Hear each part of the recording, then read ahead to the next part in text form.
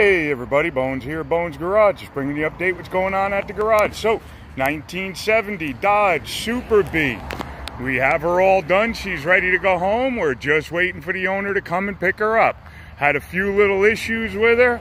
The first one was when he would turn on his lights, they would blow the fuse. And then we found that the light bulb in here went bad. What actually happened is the center electrode on the back side of the bulb is surrounded by a plastic insulator. Well, the insulator broke, the center electrode, the positive side, touched the negative side, caused a dead short, blowing the fuse. Not a big deal, put a new bulb in, put it back together, perfect, everything worked there. Then we had another issue, and that was with the starting of the car. It would start up, and then all of a sudden, out of nowhere, it wouldn't start up. So we went ahead and pulled the starter out of it. And once we got the starter out, I'm going to put the phone down for a second, so you're going to see nothing but red. So we pulled the starter out of her. And of course, you know, the starters were all way down over there. See that way down there, right there? That's the starter way down there. So pulled the old starter out, checked it, it worked, then it wouldn't work. Knew the starter was bad, so we went ahead, got a mini starter from a Dodge Dakota 318 or 57. They fit right into these trucks, these cars.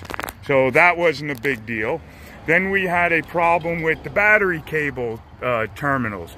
The ends were pinched all the way over and touching right here. So you couldn't get it tight enough to hold it onto the top terminal there.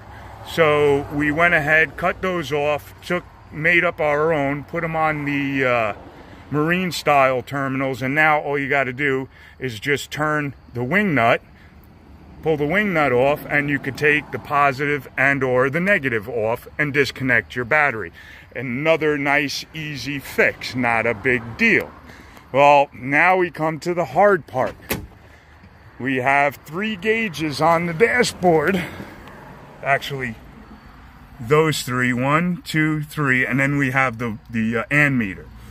These 3 gauges work on 5 volts. Problem we were having is the oil pressure gauge wouldn't work. There is a printed circuit board on the back of these, and I'll show you that in a minute. They also have a voltage reducer to bring the voltage from 12 volts to 5 volts. Well, the printed circuit board had a short in it, which shorted this gauge out, and that's why it wasn't working.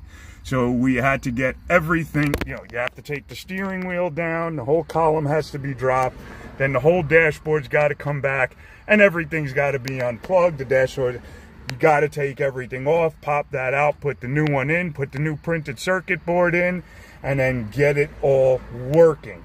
Well, now they work. So when you turn on the key, you'll see the temperature will go up, the fuel gauge will go up. They're just really slow.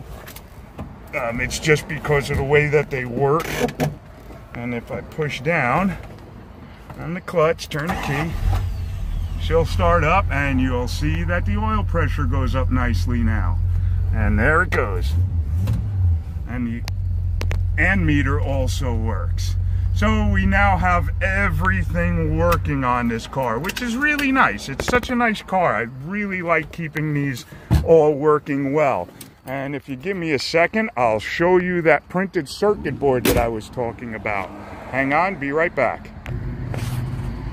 So now that we have all the old parts out, I can show you. This is the old oil pressure gauge. There's the new oil pressure gauge right there. That's the old oil pressure gauge. This is your printed circuit board right here. And the way this works is, this is your ground. This is your power for all your lights, that first post.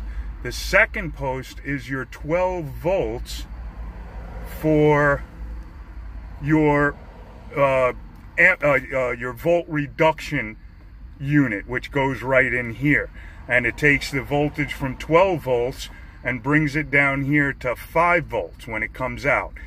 This is your ground, And then these are all your ground circuit here. So that's all ground. Then when it comes out of here, it'll follow this tracer up, and this is the power for each one of these gauges. And if you look on the back of the gauge, that's your ground, that's your power. So you have to have those plugged into these right here, and that's the way they go in. Okay, well, right there it would go.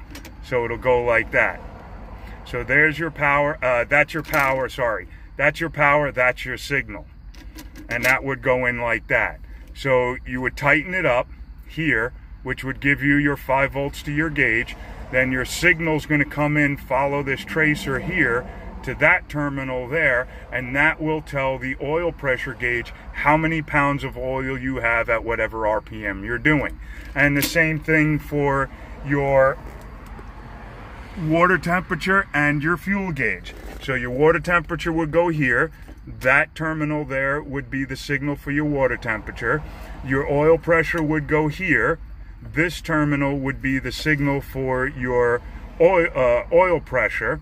And then this terminal would be your signal for your fuel gauge, which would go there. And again, that is 5 volts, water temperature, fuel gauge signal, 5 volts, oil pressure signal, 5 volts, water temperature signal, 12 volts converted to 5 volts, ground for that, for these 3 terminals, and then your ground for your lights. So this would be a light, that would be a light, and that would be a light.